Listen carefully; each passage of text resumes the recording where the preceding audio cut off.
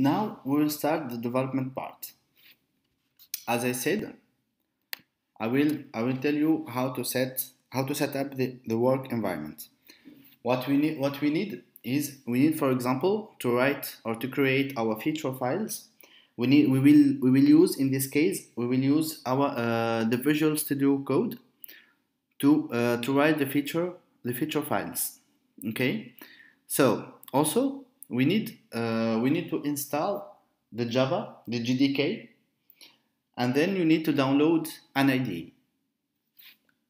It's as you like, the IDE you feel comfortable with. For this example, I will need the IntelliJ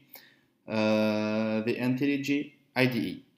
So preparing the environment is really simple. It's all you need is to go to Google and download the GDK. We will need the Java 8 at least first, and then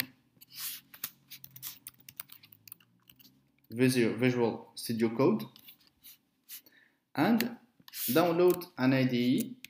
It's all up to you. For example, Eclipse or IntelliJ NetBeans.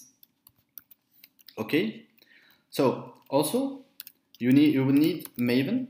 You need to download Maven to manage the dependencies, and for all those parts, then for creating new Maven project and adding the Cucumber dependencies, we will see all that in details.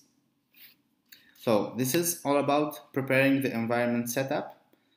So now we will move to the next part, which is starting creating our feature files with the different scenarios.